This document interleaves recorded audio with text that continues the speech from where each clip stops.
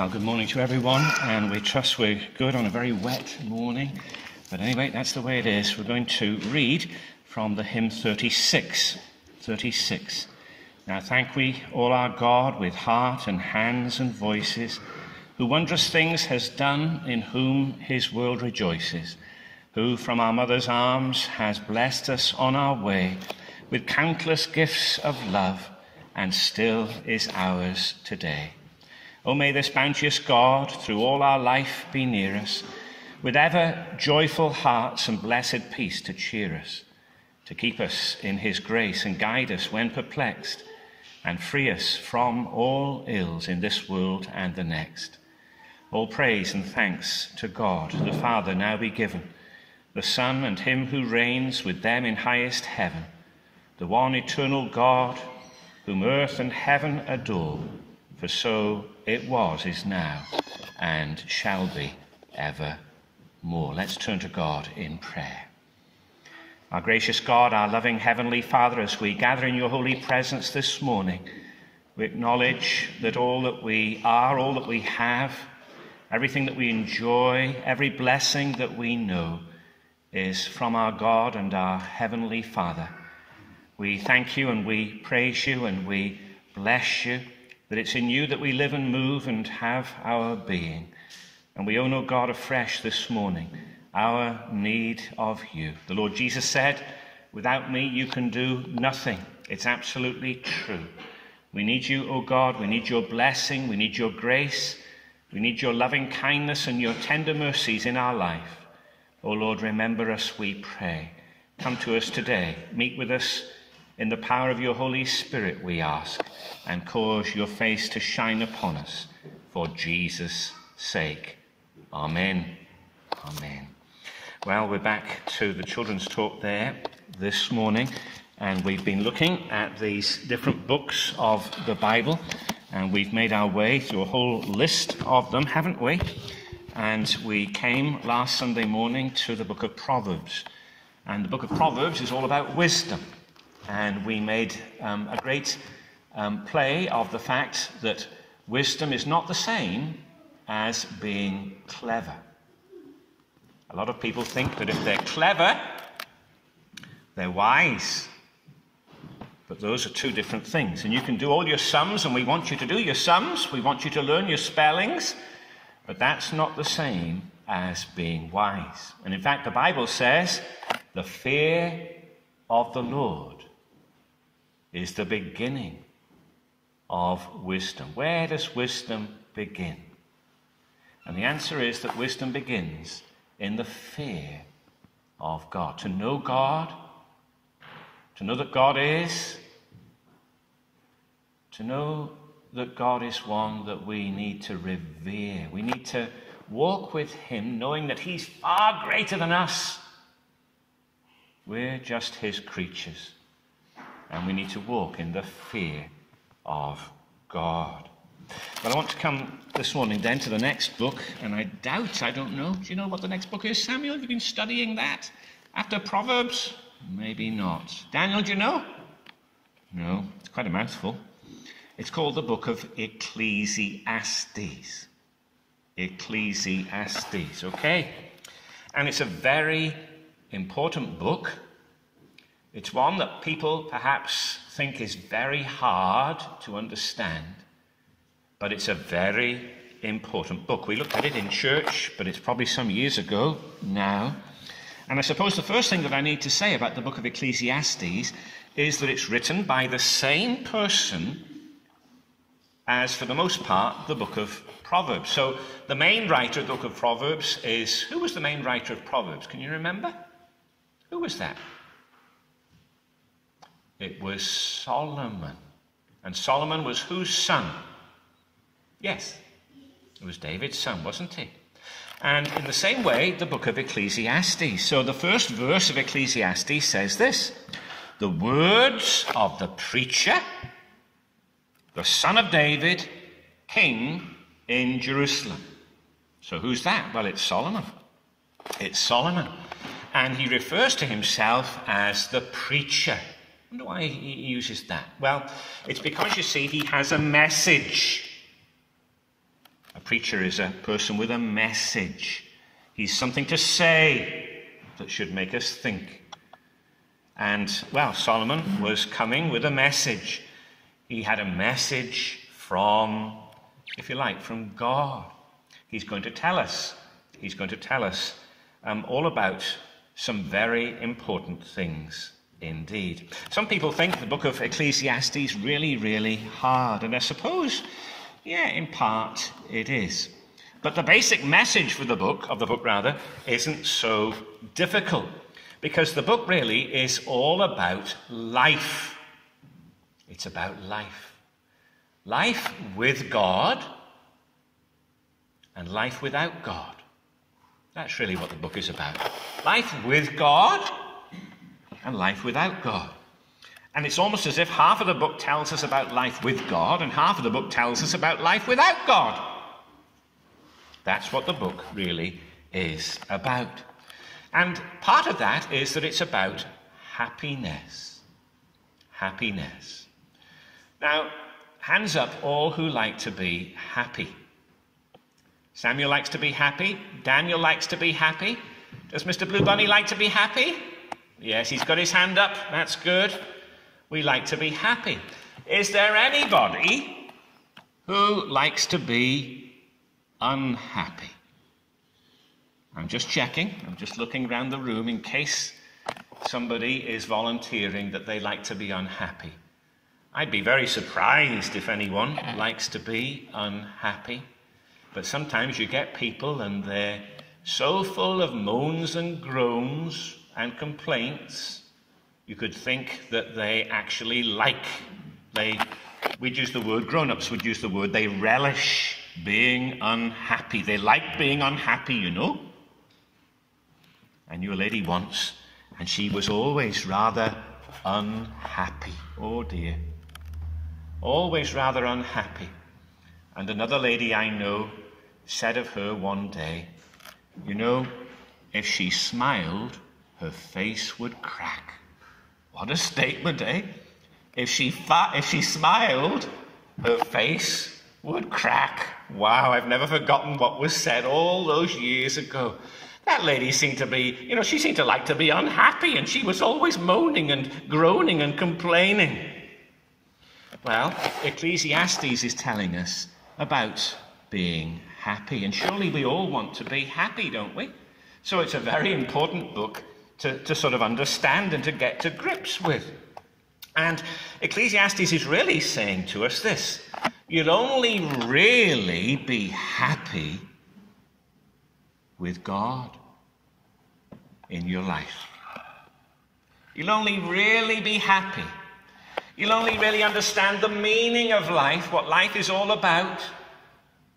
You'll only really understand, why the world is the way that it is, and where we're going and what we're about and what's the meaning of life.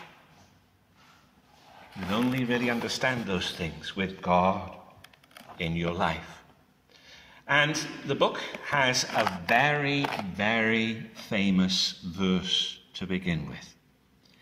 It says this: vanity of vanities, all is vanity. Vanity of vanities, all is vanity. Now, that presents us with a problem this morning, because the word vanity is one that you probably do not use. I doubt if you use that word, so, the teenagers better be on alert here, because you might get asked a question in a moment. The word vanity. Sometimes grown-ups use the word vain. Vain, okay? And they speak of somebody being vain. I wonder what that means. Vain and vanity are connected, you see. Vain, what does vain mean? Sometimes we use the word vain to describe someone who is always looking in the mirror. Did you do that this morning, Samuel? Did you look in the mirror? No? I bet Mummy did it for you. Did Mummy, make sure your hair was neat and tidy before you came out? Yeah, I'm sure she did. What about that tie? You've got a very smart tie on there this morning. Hope everybody can see that. Who put the tie on? Did you put the tie on? No, who did that? Your mum? Oh, your dad? Your dad did that? pretty good going, isn't it, really? Hey? Daniel, did you comb your hair this morning? No? Who combed your hair? Oh, nobody! You woke up like that? Oh, well, I wish I could have hair like that, because if I'd woken up this morning and come straight here, I'd look like Ken Dodd, you know. I'd sort of have hair everywhere. That's my hair. Takes a bit of, you know, sorting out. My hair does. It's just the way it is. Well, Blue Bunny, did you comb your own hair this morning, or did somebody else comb it? Mummy combed it, did she? Yeah. Oh, very good. Very good. Mummy combed it. That's the way it is, yeah. You see, vain, sometimes we use that word. Somebody goes to the mirror and they're busy making sure they're looking nice. And then they go away a couple of minutes and they come back again and they're looking again. And they want to make sure that they're all looking beautiful and smart. And sometimes we say that they're vain. They're rather anxious to look, you know, smart. And that they want everybody to notice them and so on. They're vain. And the word vain, I suppose, really carries that idea of being a bit empty. You know, they're empty. It's all vanity. It's all a bit empty. Now, I'm not saying it's not nice to look, you know, smart, because it is. And it's great. Look at Samuel's tie there. Isn't it wonderful? You better tell your dad that Mr. R said tie very... Oh, hair too, but, you know. And Daniel's looking very smart as well, but he didn't even need to do anything for his, so that's just amazing, isn't it? Just amazing, to look smart. Well, sometimes people can be vain. They want to hide their wrinkles, you know? They want to sort of make themselves out to be smarter than they are. The word vanity really means empty. It's like a puff of wind. It's empty. And that's what the book of Ecclesiastes is saying. It's saying there's no meaning to life without God.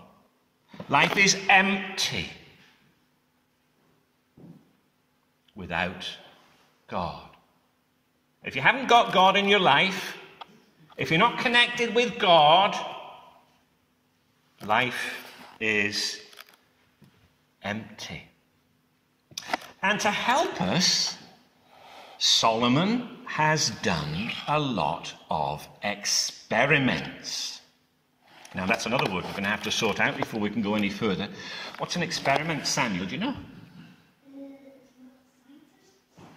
Scientists do experiment. That's, yeah? Is that what you meant? Yeah, okay. Daniel, have you done any experiments in school yet? Oh, one or two. What have you done? Come on. Nothing big or anything yet?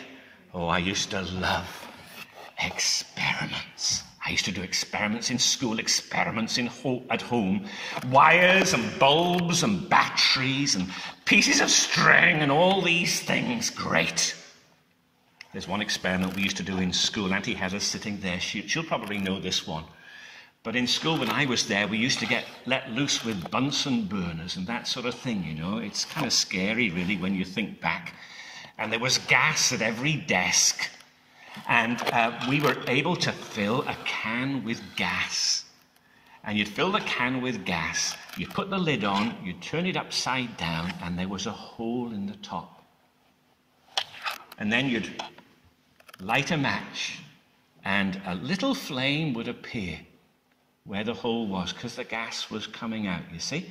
A bit like your gas fire or your gas burner for cooking at home. And then suddenly, bang! And the top would fly off the can because the mixture beneath got to a place where it became just right, and bang, it would go. I used to love that experiment in school. It was great. I even thought to bring an experiment this morning, but then I thought again. So I've left it. But experiments mean we try things out to see what works, to see how it works, to try and understand what is going on. And you know what? Solomon did a whole pile of experiments. Now, not with cans and gas or batteries and bulbs and things like that. He did experiments in life. This is what he tells us in chapter 2. I said in my heart, come now, I will test you with mirth. Therefore enjoy pleasure. But surely this also was vanity. And what he's telling us is this. Look, I'm telling you now, you don't need to try these things out because I've done the experiments. You don't need to do them for yourselves. I've done all the experiments. You know what?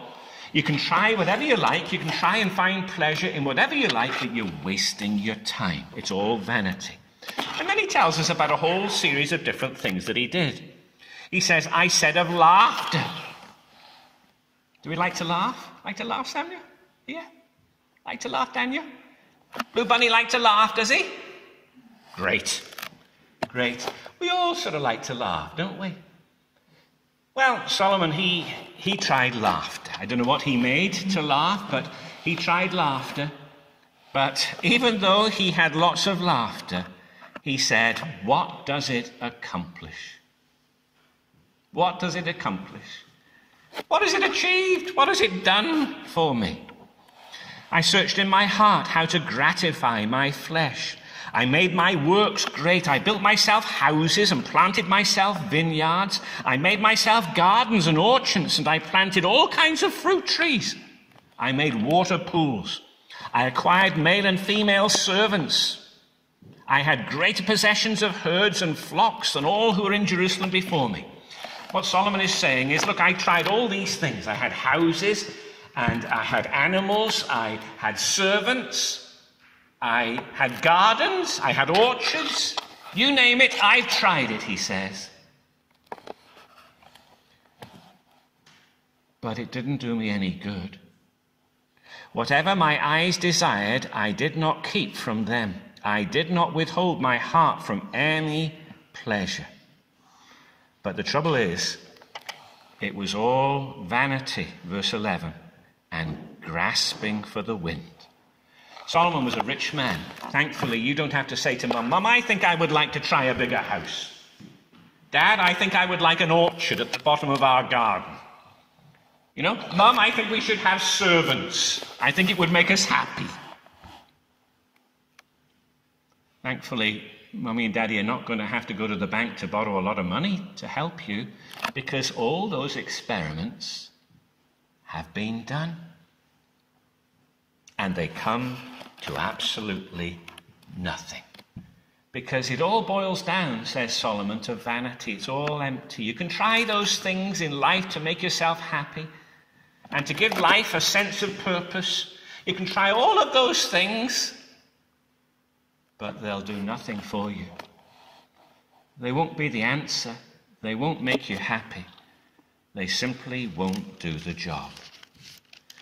Because life will never be truly happy without God. You can see how close what Solomon is saying here in Ecclesiastes is to what he said in Proverbs. What did he say in Proverbs? The fear of the Lord is the beginning of wisdom. And this is looking from a different angle, but it's really the same story. You can't have joy, you can't have delight, you won't have real happiness without God in your life. And then you know what? Right at the end of the book, Solomon speaks to young people. Okay? So I suppose the book is for all sorts of people, but right at the end of the book, he speaks to young people. This is what he says. He says, remember now your Creator in the days of your youth. And so he's coming to the end of the book, and he says, look, this is absolutely crucial. Remember your Creator. Remember God. Have God in your life. Have God important in your life. Remember your Creator. Not when you're old, but when you're young. Remember him now, says Solomon. Then he gives us a picture of what an older person looks like. Sometimes Mr. Blue Bunny sometimes likes to play a little game where he pretends to be a blind man. Now, I have no idea where this game has come from, okay? But he pretends to be a blind man with a stick, and he walks around with his eyes shut like this. Pretend, Granda, he says, that I'm a blind man. I'm an old man, a blind man. And he walks around and I have to walk along and grab his arm and keep him from falling over. Isn't that right, Mr. Blue Bunny? Yep, I know. Well, Solomon gives us a picture here of an old man. This old man, his legs are feeble. He can't see very clearly. He's all wobbly. And he's frightened about going outside. Sometimes that happens for older people, and they get frightened of going outside. They're frightened of falling over. Solomon says, don't leave it till you're an old person to remember God. Remember God now. Before you get wobbly and you can't see. And then he concludes like this. Let us hear the conclusion of the whole matter. Whole matter. Fear God and keep his commandments. Fear God and keep his commandments. Because one day you're going to meet God as your judge. For God will bring every work into judgment, including every secret thing, whether good or evil. And Solomon is saying, look, fear God right through your life. That's the way to real happiness. Be careful to listen to what God says. Keep his commandments.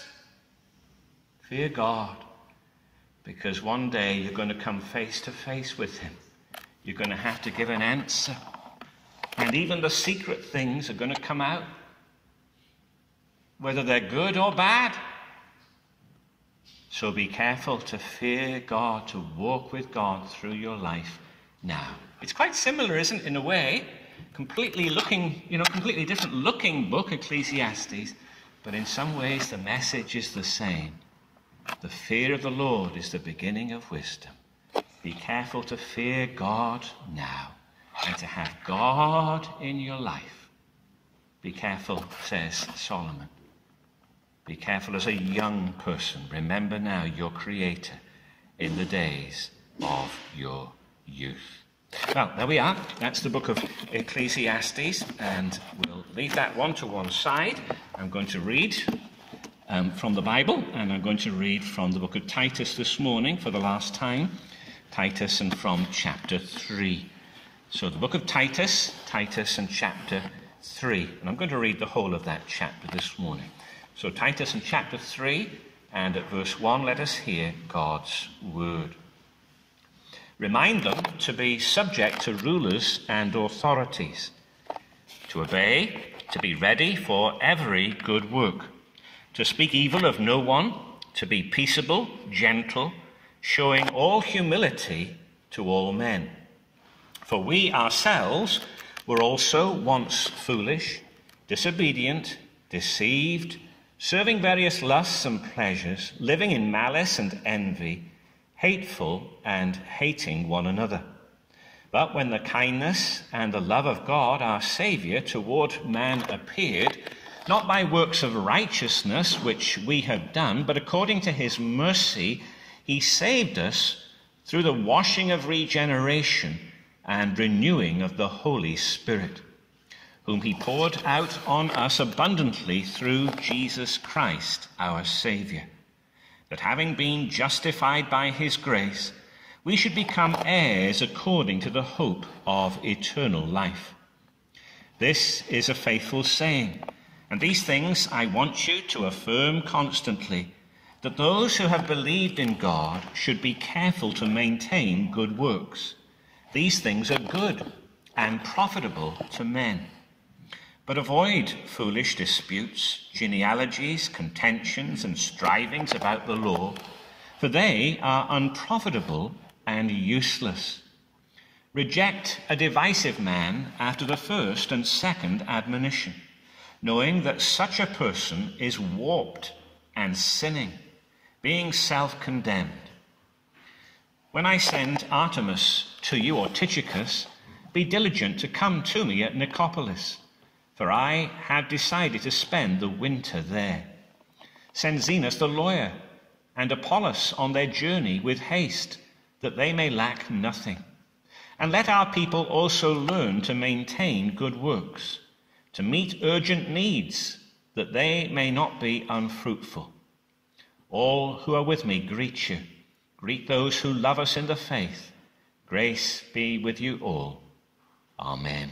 We thank God for the reading of his holy word. We're going to turn to God now in prayer. Let us seek God's face together in prayer. Let us pray.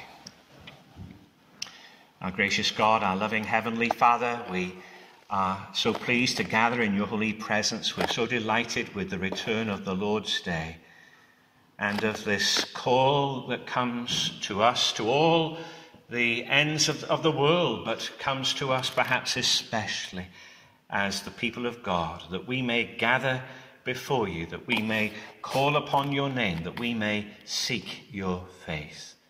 And we thank you, Lord, that we still enjoy something in this land in which we live of the specialness of Sunday. And we thank you for this privilege which is ours. And we pray, Lord, that as we gather today, that we may know your grace and mercy, your blessing and your love to be lavished upon us. Surely, Lord, this is a day that you have set apart and made special. For you made the world and all that therein is in the space of 6 days. And then on that 7th day, you rested, as it were. You declared complete all that you had made. And we thank you, Heavenly Father, for the wonder of all that you have done. But especially we thank you for the wonder of what you have done in sending your Son Jesus into the world to be our Saviour. We thank you for that wonderful change that took place from the 7th day of the week to the 1st day of the week. And we thank you that we're able to say, up from the grave he arose with a mighty triumph o'er his foes. And we thank you for the wonder of the gospel which is ours this morning. And to know that we have Jesus Christ as our Saviour. To know that we have a wonderful friend and one who has overcome death and sin. And one who delivers us from what we deserve in hell to the wonderful blessing of heaven. We thank you for this wonderful Saviour and friend. And we thank you that we have one that we can always trust. That though indeed perhaps our lives at times pass through difficult circumstance and things of perplexity, yet we can know that our God reigns, our God is on the throne, and that he's demonstrated his power and glory in sending his Son, and that we're on the end of wonderful love out of the heart of the Father above.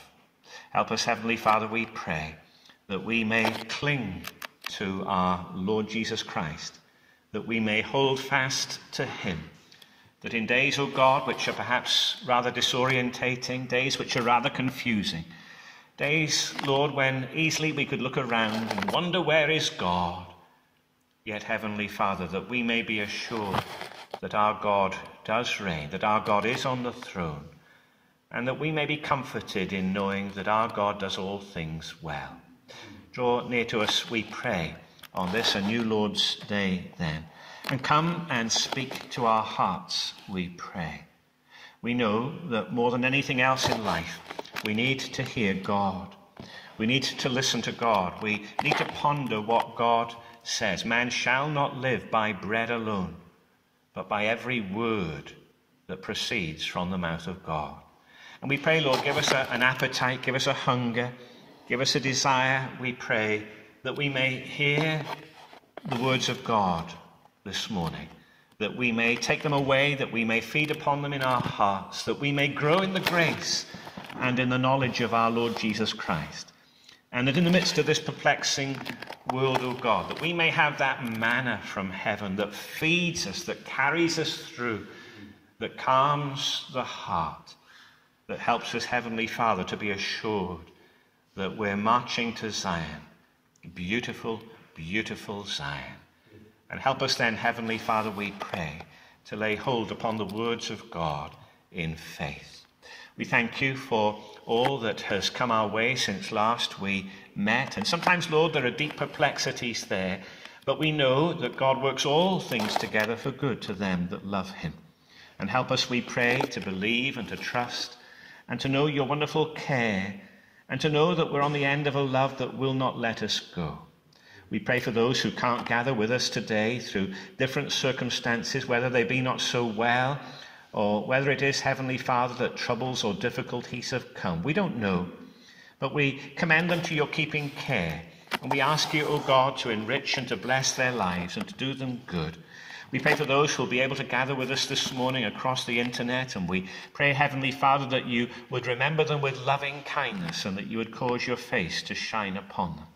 Remember those who are just not so well today, and those who are worried about loved ones, and those perhaps who today are forced to care for loved ones. And we want to commend each and every one to you and to your grace and to your love and kindness. We want to pray, Heavenly Father, that you would help us in the day and age in which we find ourselves, when life does feel somewhat oppressive, O God, when there is a weight and a burden and a heaviness that falls upon us all. Surely, O God, your Father and Son and Holy Spirit, and surely between the persons of the Godhead there is wonderful fellowship, an eternal fellowship between the persons of God. And surely we're made in your image and likeness. And Lord, you've made us for fellowship too, and yet our present circumstances make all of this rather difficult. And Lord, we pray that you would help us, that though we feel the hardness and the difficulty of the day in which we find ourselves, that we too, Lord, may be able to draw upon you, and that we would be enabled to make the most of what we do have, and to value and treasure all the more the things that temporarily we trust that we've lost, and that will in the fullness of time be restored to us. But help us, Heavenly Father, we pray, to value these things and to treasure. And help us, O God, we pray individually, to vow that we'll make the most of every opportunity when these things are returned to us.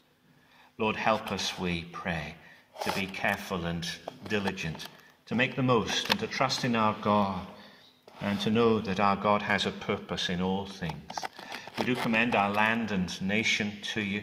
We do commend, O God, those who are busy in terms of health care. Some of our own number are missing here this morning because of health care issues. And we commit and commend them to you. And we pray, O God, that you would bless them and remember them and do them good. We pray, Heavenly Father, that you remember our land and nation and our government. And we feel somewhat fraught about it all, O God. We hear so many different things. We hardly know what to think. We hardly know what to believe. So many numbers, so many statements. Lord, help us, we pray, above all, to rest in the words of our God. And grant to those who have leadership and authority over us, that they may know your help. Help them, we pray, O God, to humble themselves under the almighty hand of God. To know that the answer is not ultimately in man, but in God, who gives to man all the abilities that man subsequently has. Help us, we pray, Lord, as a people and as a nation, to know that we need to turn back to our God and to be wise and to make that turn. We pray your blessing upon this morning. We pray for this evening. We pray for our sister congregations. We pray for your word wherever it's delivered in faithfulness and truth this day, scattered right around the globe, and for Christians who find themselves in great trouble and persecuted, and for Christians this morning who are sad.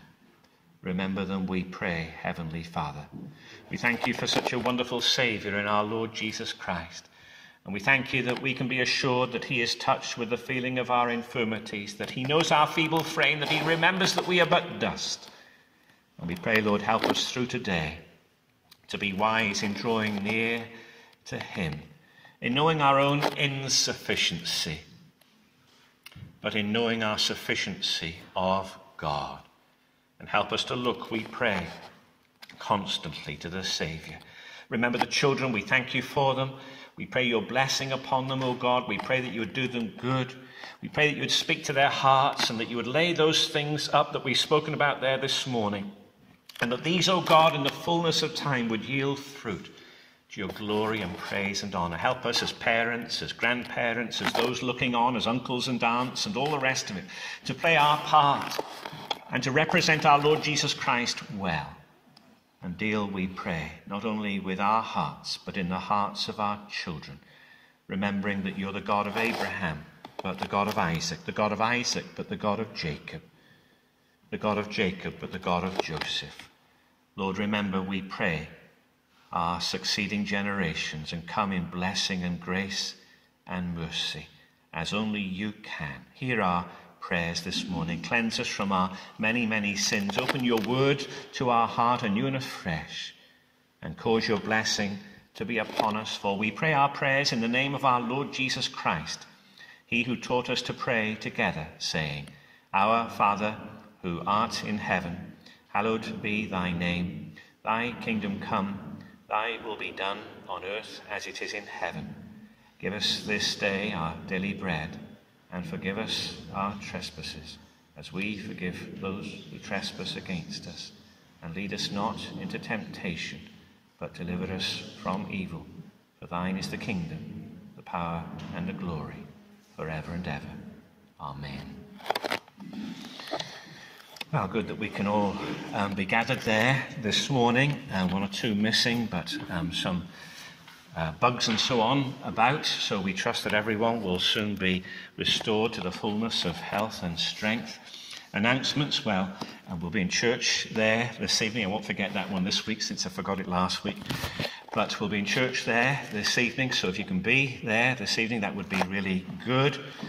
Remember the Sabbath day, to keep it holy, the commandment says. So let's be careful with God's day. Tuesday evening we'll be there for Bible study and prayer meetings. Some will be upstairs, I'm sure, and others will be at home. And if you can join with us in whatever way, well, do join with us. God's people need to call upon him. Maybe you've never been a prayer meeting person. Maybe prayer meetings is something that you've never sort of felt was your thing. Well, you should. You should. Thankfully, I can say that, yesterday was the anniversary of my conversion, not just mine, but someone else sitting there this morning. But it wasn't very long before I was dragged to the prayer meeting. Thank you for dragging me to the prayer meeting. And that's a wonderful discipline. It's a discipline that should belong to each and every one of us. The picture in Acts 2 and verse 42 is of the church meeting together to pray. It's unarguable. You can't argue with it. It's a waste of time. So do make the most of the opportunity to pray together. And then on Friday evening, there's no seniors this week. We had a really good time in seniors. And thanks again to Stephen for doing the cleaning yesterday as the follow-on, because I think we would have been rather tired and weary by the time we got to the end of the meeting on Friday evening. But Stephen very kindly volunteered to come and do that and did it yesterday. Thank you for that. But do remember then children's meeting and juniors this coming Friday. And do remember to pray about those things. There were one or two things there in the little sheet that went out this morning. You should have received that electronically. And for those who didn't, there will be a piece of paper handed to you in due course. Part of that is to do with the way that we'll sing at the end of the service this morning. No more needs to be said. Please read the sheet. The other one is to do with the young people's calendar. There is a sheet out there. I don't think anybody signed it there this morning, but if you do want extra copies of the young people's calendar, please make sure to sign it, and quickly, because that needs to go away. And we're on a fairly tight schedule there at the moment. I know I said 2 weeks' time. Well, it will be 2 weeks' time, but it's going to be a fairly tight schedule. So if you are wanting those calendars, please be quick to say. Now, there is due to be an office bearers prayer meeting tomorrow evening. That's to take place by Zoom. I'm assuming that a link will come out. I've seen no sign of the link yet, but I'm assuming a link will come out, and by hook or by crook, we'll make sure that link gets to you. If you've never used Zoom before, I imagine most of the office bearers have. Zoom is pretty easy, really, because if you've got the link on your phone, or if you've got the link on your tablet or whatever, all you need to do is just to hit the link. And whether you've got Zoom on board or not, it will get you sorted out. I don't know whether it's a visual Zoom. I won't be visual myself, but you can be visual if you want to be, but I'm not sure whether it's going to be a visual Zoom or simply in sound. But anyway, that's supposed to take place at 7:30 tomorrow evening. So those, I think, are all the announcements, and we trust that we'll know God's blessing there this morning and again this evening. I'm going to read from a psalm. It should come up now. It's Psalm 77. Psalm 77. It's one that we do sing on a fairly regular basis, and I'm reading at verse 1 and down to verse 10. I cried aloud to God for help. I prayed that God would hear. When I was plunged in deep distress, I sought the Lord in prayer. At night I stretched untiring hands. Relief my soul refused. Remembering you, O God, I groaned with longing as I mused. In my distress I could not speak. From sleep you kept my eye. I thought about the former days, the years which have gone by. Throughout the watches of the night, my songs I called to mind. I pondered deeply while my heart an answer tried to find. Forever will the Lord reject and never show his grace. Has he withdrawn his steadfast love and turned from me his face? For all time has his promise failed? Is God no longer kind? Has he, in his great wrath, dismissed compassion from his mind? Then to my heart there came this thought. On this I will rely. The years of the right hand of power of him who is most high. And I trust that we'll think about those words carefully and be reminded that God is there, that God hasn't changed, that God is on his throne. Paul is writing to Titus, and we've been some weeks, months, looking through this book. He's writing to Titus, who would appear to be a younger minister. He's left in Crete. He's ministering to the church. The church is, we're not sure, in Crete. Crete was not an easy assignment. It wasn't an easy place to be. And evidently there were cultural sins that belonged to Crete. And so the sins of Northern Ireland might not be the sins of Crete, and the sins of Crete might not be the sins of Northern Ireland in terms of, what we might refer to as cultural sins. In Crete, there was a clear predisposition to lie. The Cretans are always liars, Paul says. It's a very strong statement, isn't it? But evidently there was some cultural sin that nullified the wrong and the hurt of lies in their minds. And Titus is left with the task of sorting some very difficult situations out. The eldership, he needed to sort the eldership out. But the people, older men, older women, younger men, people who were bondservants, Christians in general. And he's to speak boldly. He'd been called to be a minister of the gospel, and his task was not to sort of pussyfoot around the place in the sense of, never saying anything. He was to be strong for his God. And he's to remind them especially of the wonder of salvation and of what God has done in their lives. And of the consequence then that needed to be in terms of living for God. And this term that perhaps to an extent we automatically shy away from, good works. And we've seen the importance of that term in the book of Titus. And right at the end, we'll actually touch that string very gently again there this morning. We've seen in the last 2 weeks that Titus is to watch out for people who would cause trouble. But avoid foolish disputes, genealogies, contentions, and strivings about the law, for they are unprofitable and useless. Reject a divisive man after the first and second admonition. 3 strikes and it's out, says Paul. Knowing that such a person is warped. We noticed last week the perfect tense. He's having been warped. You're not going to get him out of shape. You're not going to get him, back into shape. And he's sinning, present tense. He's ongoingly doing wrong, being self-condemned. Now, we come to the end of the book there this morning, and Paul has a number of different things to say, and I'm going to pick up 3 little strings there this morning. The first is to do with busyness, the second is to do with usefulness, and the third is to do with fruitfulness. Okay, so 3 little strings. The busyness, so irrefutable. Paul will make reference here to his own busyness, and we'll think about that for a minute or two. You can't argue about that. Paul was some worker.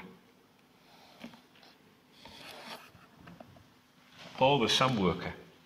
The busyness, so irrefutable.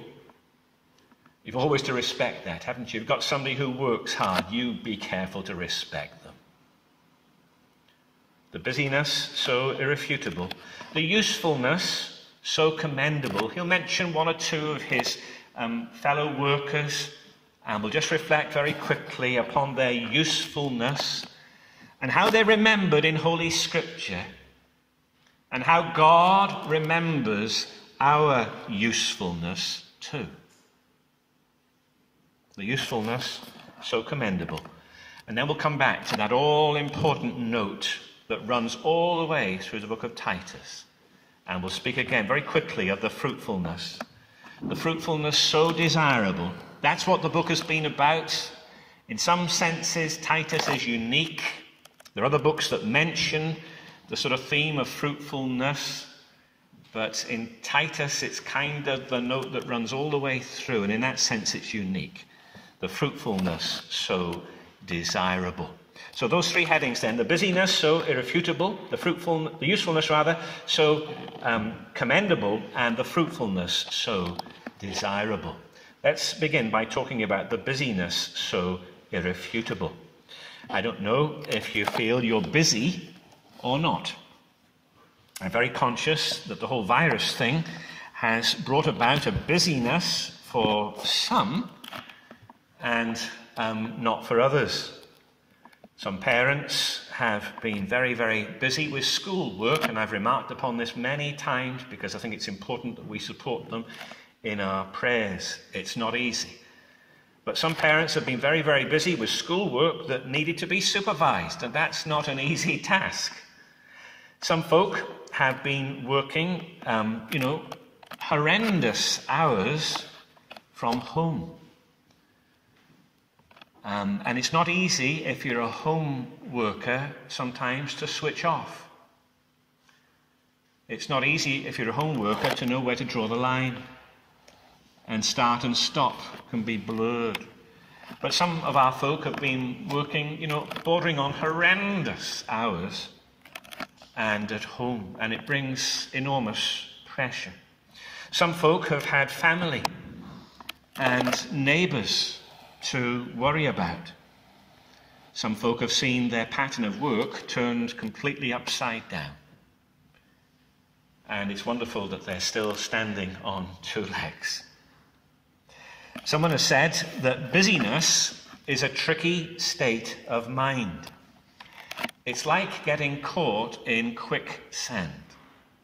The more you try to escape, the more you get sucked down. I think that's a very helpful illustration myself. That busyness is a tricky state of mind. It's like getting caught in quicksand. Think about it. The more you try to escape, the more you get sucked down. There's something in that. There's something in that. Busyness can be a problem. But of course, in many, many ways, we see busyness, I trust, as something positive. Something positive. Think of Matthew's Gospel, the words of the Lord Jesus, and Matthew, and towards the end, really, of the ministry of the Lord Jesus Christ, in Matthew in chapter 24, and reading there at verse 45, "Who then is a faithful and wise servant, whom his master made ruler over his household, to give them food in due season? Blessed is that servant whom his master, when he comes, will find so doing. Assuredly, I say to you that he will make him ruler over all his goods. And here's the picture of someone who is busy. He's busy in relation to the kingdom of God. Yes, but he's busy. And busy, evidently there, is cast as something positive. This person was, busy in relation to the kingdom of God. Here was a servant busy for his Lord. The Lord Jesus there is talking about that. He's talking in the context of the second coming. And he's saying, isn't he, look, be busy in your life for God. You don't know when he's going to come back, when the Savior is coming back. Be busy in your life for God. And these verses 12 to 15, here at the end of Titus and Titus in chapter 3, spell out for us surely an apostle who was very busy. He was a very busy man. Now, Titus is a short letter, and in many, many ways, it has a singular theme. There are, related themes, but the singular theme, really, of the book is the grace and the godliness of the gospel. And the support, then, that Titus was to be to the church in Crete. He was to ordain men who would uphold that stand, and he was to silence others, and he was to keep yet others from seeking to gather followers. But notice this morning at the end of the book that on a whole long list of matters that are on Paul's mind, it's very clear to us that Paul was busy. Titus had been left in Crete. For this reason, verse 5 of chapter 1, I left you in Crete, that you should set in order the things that are lacking and appoint elders in every city as I commanded you. Things were being left for Titus to do, but Paul himself was exceeding busy. He couldn't do everything. He couldn't be everywhere. That says something to us in and of itself, isn't it? You can't expect, everything to be done for you. You have to help in church life. But notice that with all of that, Paul now intends that they meet up in Nicopolis. When I send Artemas to you, or Tychicus, who presumably was going to be a stand-in for a few weeks or something, be diligent to come to me at Nicopolis, for I decided to spend the winter there. How do you keep your diary? I don't know. How do you keep your diary? Do you keep it in a book? Do you, looking forward to getting a new diary at Christmas? Or do you have a wall chart at home? Or do you just remember all these things? I do a certain amount of that. Or do you put things on your phone? Or have you got some other gadget that you use for your diary? Paul evidently had some diary. It wasn't easy. We think, our diaries have been rocked the last months. Well, I would suggest to you that it was far harder to keep Paul's diary. What's clear about the man is that he was exceedingly busy. Acts in chapter 9 and at verse 15, we read that Paul was appointed to this task. The Lord said to him, "Go, for he is a chosen vessel of mine to bear the name before Gentiles, kings, and the children of Israel. For I will show him how many things he must suffer for my name's sake." Evidently, God intended that Paul would be busy. And Paul was a worker, not a shirker, no question about that. He was a hard worker. Paul threw himself into it. He was busy night and day, wasn't he? No question about that. And there are a number of passages that point that out to us. So 1 Thessalonians, and if I can turn this up quickly enough, 1 Thessalonians and chapter 2, verse 9, "For you remember, brethren, our labour and toil, for labouring night and day, that we might not be a burden to any of you. We preach to you the gospel of God." Paul was actually self-supporting. He made tents, didn't he? It wasn't that he was without entitlement to support. He speaks of that in some detail in 1 Corinthians in chapter 9. He was entitled to support. But he didn't take it because he felt that people would misuse the fact that he was taking it. And he supported himself. He worked night and day. He was a very busy man. 2 Thessalonians chapter 3, verse 8. Nor did we eat anyone's bread free of charge, but worked with labor and toil night and day that we might not be a burden to any of you. This man was a worker. You know, he was a worker. There's no way that Paul was a shirker. He was a worker. He worked hard. We've mentioned the book of Proverbs with the children. Well, of course, famously in Proverbs 6, you'll probably know this verse. And at verse 6 we read there, "Go to the ant, you sluggard. Consider her ways and be wise." And the message is, don't be lazy. Don't be laying about. Don't be squandering your life. Look at the ant. They're always on the move. They're always busy. They're always doing something. Of course, we don't like it when they start getting in the house and all that sort of stuff, but they're always busy. They're always on the move. Paul writes in the book of Romans and in chapter 12, and he writes in this way at verse 10, "Be kindly affectionate to one another with brotherly love, in honor, giving preference to one another, not lagging in diligence, fervent in spirit, serving the Lord."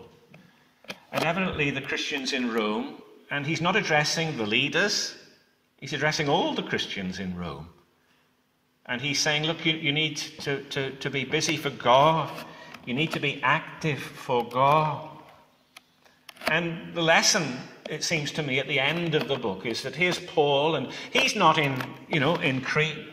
Titus is there doing that work, but Paul wants Titus to be busy, and we mustn't think that Paul is sitting there folding his arms and just having an easy time and thinking, well, Titus is there and Timothy's there and so on. And Tychicus, yes, he can work hard.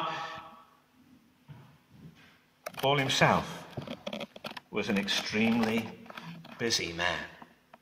Reminds us that we need to make the most of our lives, of our opportunities, of our gospel opportunities, of our Christian opportunities, of our church opportunities. We need to make the most. That message there to the children this morning, remember your Creator in the days of your youth. There is a danger that we can think, well, when I'm old and retired, I can give some time to God then. But now I'm too busy. That is a real danger, isn't it? A real danger. We need to make the most of our lives for God. We need to make the most of what God has given us. We're going to have to answer. We're all going to appear before the judge. We're reminded again. We've seen a number of passages like that recently. They all agree, they all tally. We're all going to give an account, aren't we? The Lord Jesus, and in John in chapter 9 and verse 4 says, "I must work the works of him who sent me while it is day. The night is coming, when no one can work." Notice, lots of work going on there in the town by the Danske Bank, almost said the Northern, but the Danske Bank, and they were doing something with pipes. I was having a look. Mr. Blue Bunny, I think, inspected the work, and the builders stopped for him so that he could have a peep, but anyway. But wow, they had some fantastic lights up there. Did you see them? Oh, it's like daylight. But in general terms, it's harder to get things done at night, isn't it? And the Lord Jesus says, make the most of the opportunities whilst you've got them, because those times may go, those opportunities may flit. John in chapter 4, verse 31. The disciples urged Jesus, saying, "Eat." But he said to them, "I have food to eat of which you do not know."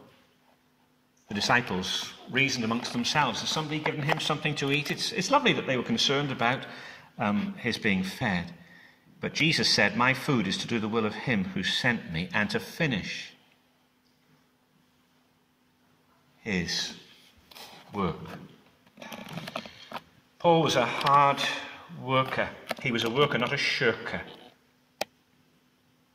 He worked hard for the cause of God. The scripture reminds us, Matthew chapter 6, verse 33, but seek first the kingdom of God and his righteousness, and all these things will be added unto you. Don't give to God what is left over.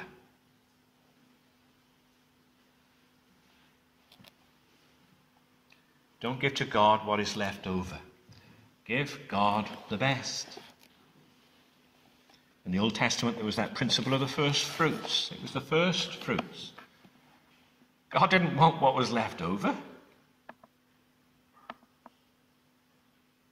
It was the first fruits. That's the principle, isn't it? The first fruits. The busyness, so irrefutable. You can't argue with that this morning. You're wasting your time. The usefulness, secondly, so commendable. There's no doubting that Paul himself was very useful, but there are others listed here, apart from the man that we've been thinking so much about, Titus. Look at the list of fellow workers that Paul mentions here. There's this fellow Artemas and Tychicus, there's Zenas the lawyer, there's Apollos, and so on. And this is just one example of this kind of list. You'll find lists like this in Romans and Colossians and in 2 Timothy. And these are Paul's fellow workers. They're people with whom Paul has an involvement in the gospel. It's wonderful, isn't it, that he kept in touch with so many. And in a day and age when it wasn't easy to keep in touch. We've so many different means to keep in touch. I don't know if you feel you're good at keeping in touch or not. I'm not sure whether I think I'm good or bad, really, to be honest with you. I did shoot off 2 quick emails to friends there last night, just as I was finishing off my work there for today. And I'm not a bad texter, though don't be too impatient if you don't get one back. But anyway, that's the way these things work, isn't it? You know? But Paul was brilliant, it seems, at keeping in touch with so many. He talks about meeting up in Nicopolis. If you and I had to meet someone, well, there's the car. Failing that, I suppose the bus. Could catch the train. Need your mask on, of course. Got the phone. Not a big phone person myself, but got the phone. Text message, I'm happy with those. Email. You guys do WhatsApp. I do my best to keep away from it. All these different things, all these different means of keeping in touch. In many ways, by comparison, our day is so much easier. So if you've got friends and family in trouble, it's not hard to keep in touch, is it? It's not hard to keep in touch. The danger, of course, with all of those things is that they sort of overwhelm us. The more gadgets you've got, the more demanding they become. Isn't that right? They do. They do. But what busyness Paul knew, and wonderfully what usefulness he can speak of when he talks about others too. Think about those fellow workers for a moment or two. There's Apollos. We know about Apollos from Acts and chapter 18. He was extremely well versed in the scripture, and he seems to have been a very powerful preacher. We're told this man had been instructed in the way of the Lord, and being fervent in spirit, he spoke and taught accurately the things of the Lord, though he knew only the baptism of John. His understanding wasn't perfect, but he was a powerful speaker. He began to speak boldly in the synagogue when Aquila and Priscilla heard him. They took him aside and explained to him the way of God more accurately, and so on. But he vigorously refuted the Jews publicly. He was some speaker. That's Apollos at the end of Acts in chapter 18. He's mentioned again in Corinthians chapter 1 and chapter 3. There's another fellow here. He's called Tychicus. I'm not sure about that name, but But anyway, he's called Tychicus. He's mentioned in the book of Ephesians and in chapter 6, right at the end there. But that you may also know my affairs and how I'm doing, Tychicus, a beloved brother and faithful minister in the Lord, will make all things known to you. He's mentioned also in the book of Colossians, but I won't go through all these references this morning. And there are others mentioned, and others mentioned in different places. I don't know what part they all played, but they all played a part. They're obviously well thought of, and they're remembered in Scripture. And I want to emphasize that. Wednesday was Remembrance Day. We remember those who fell in war on our behalf. Here are people who are remembered. And I want to remind you, you say, well, I'm not a Paul and I'm not a Titus. No, but you might be a Tychicus, or an Artemis, or a Zenos. And I want to remind you that God remembers.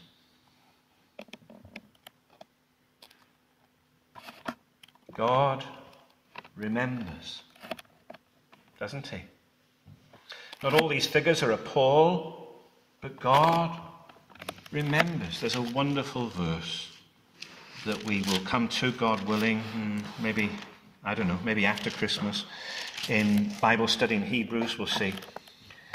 But we read there in Hebrews 6 and verse 10, these words: For God is not unjust to forget your work and labour of love, which you have shown toward his name, in that you have ministered to the saints and do minister. It's there in Hebrews 6 and verse 10. God is not unjust to forget. It's possible to do that, isn't it? And someone has done something really wonderful for us in the past. They've always been there for us. They've been a brick. They've always been there to help us. We've always been able to rely upon them. But time has slipped by. We've forgotten. We've forgotten all they've done. We don't value it. We don't treasure it. We've forgotten. We've forgotten. God doesn't forget. Wonderful that, isn't it? It's a great encouragement to us, you see. It's a great encouragement to us. Play your part, whatever that can be, in the work of the gospel, in the kingdom of God. Seek first the kingdom of God and his righteousness. All these things will be added unto you. Play your part. Do what you can do. Don't try and do something that you're not fitted for doing. Don't try and push yourself on in the wrong way. That's not a great idea.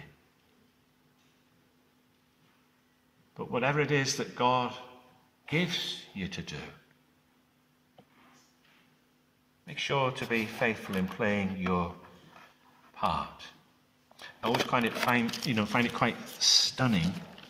This passage tends to get, well, I suppose it won't get read this year at the carol service in the high school, I wouldn't think, maybe.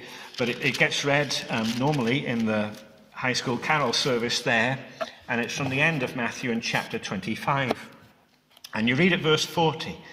And the king will answer and say to them, Assuredly I say to you, inasmuch as you did it to one of these, the least of my brethren, you did it to me. And it's the king, and everybody's before the king, and the king is looking at what people have done. And the king remembers something that was done, and the people of God don't remember. When did we do that? When did we do anything for you? They've forgotten. But the king hasn't forgotten. It's very powerful, that, isn't it? Powerful, stunning. Eh? Powerful, stunning. The busyness so irrefutable, the usefulness so commendable. But let me go back then to the main theme. And I'm not going to hit this note very hard here this morning, but I am going to touch the note and just let us hear it for a moment. Let me speak about the fruitfulness so desirable.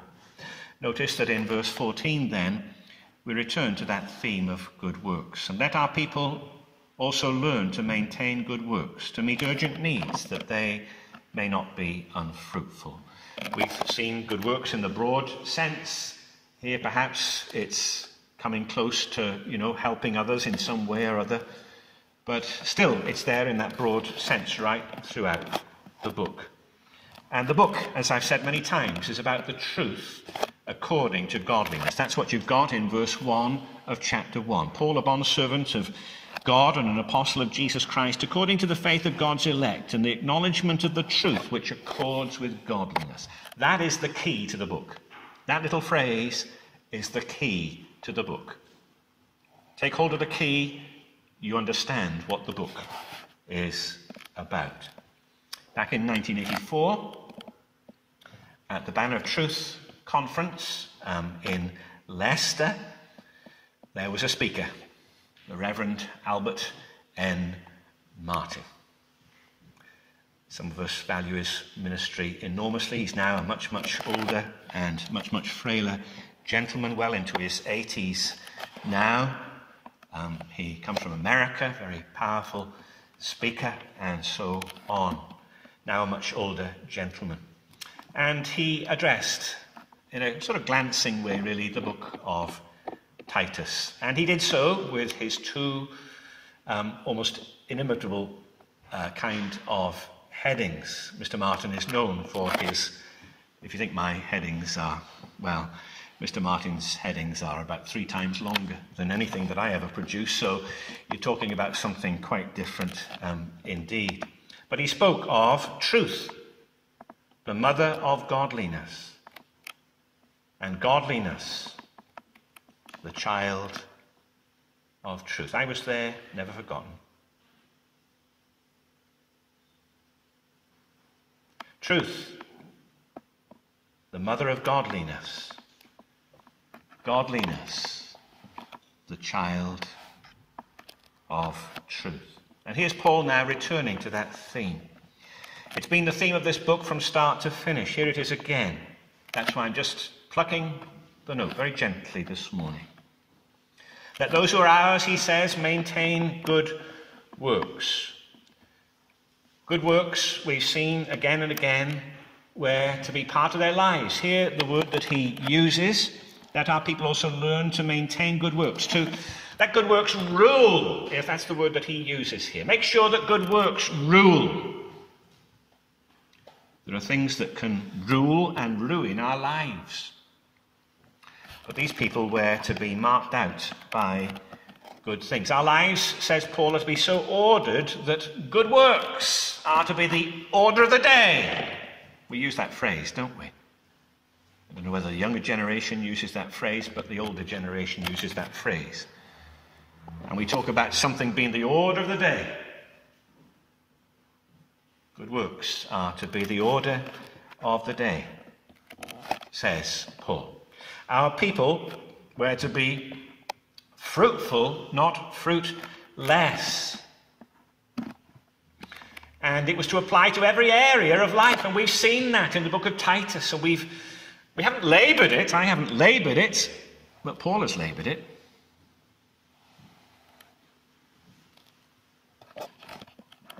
Paul has laboured it. Good works were to be here and to be clear in their lives. Good works were to filter out of every pore. If you like, good works were to be their sweat. They're to emanate from every part and fibre of their being. The commentator, he puts it like this. He says, grace is the root. Good deeds are the fruit. It's nice, isn't it? Grace is the root. Good deeds are the fruit.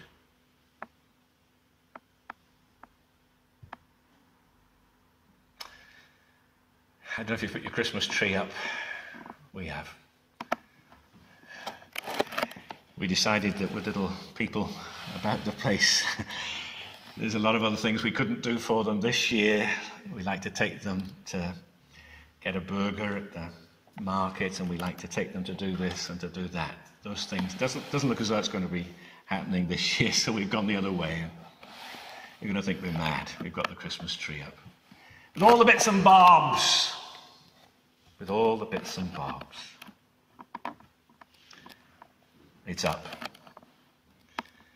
All those plastic bits and bobs, all those metal bits and bobs, all those wooden bits and bobs. Paul isn't looking for bits and bobs. He's looking for real, genuine, simple, straightforward fruit. And he says, where there's real grace, there's real fruit. Not plastic bits and bobs, not things that are tied on to impress people. Where there's real grace, there's real fruit. He writes in Galatians, and he says the fruit of the Spirit is love, joy, peace, long-suffering, kindness, goodness, faithfulness, gentleness, self-control. Against such there is no law. We've spoken of busyness this morning, of usefulness, but the note I want to leave you with is the note of fruitfulness. The fruitfulness of God, of good works, and the message of Titus that God longs for fruitfulness. He's not looking for plastic bits and bobs or wooden ones. He's not looking for shiny things. He's simply looking for the fruit of the Spirit. Love for God that responds to his commandments and lives a life for God. We're going to sing. It's the hymn 150. You will have read, I trust, the little instructions sent out there this morning, please. There are a number of devices around the room. You've seen one of them go off just now. But there are a series of devices there around the room to catch the sound there this morning. So we need to keep the singing sweet. We need to be really sweet this morning. Please don't sing too loud. Just sing sweetly and in harmony. And hopefully that recording will be very useful then at some point in the future. 150. The race that long in darkness pined has seen a glorious light. The people dwell in day who dwelt in death's surrounding night. 150.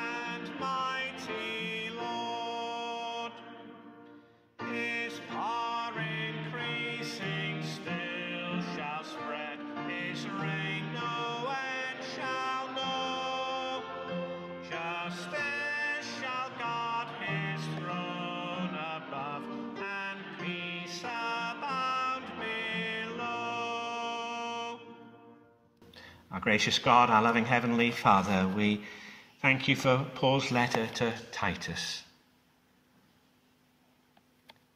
We thank you for the wonderful reminder of your grace in salvation, and for wonderfully working in our lives, and for bringing us out of darkness and into your most marvelous light.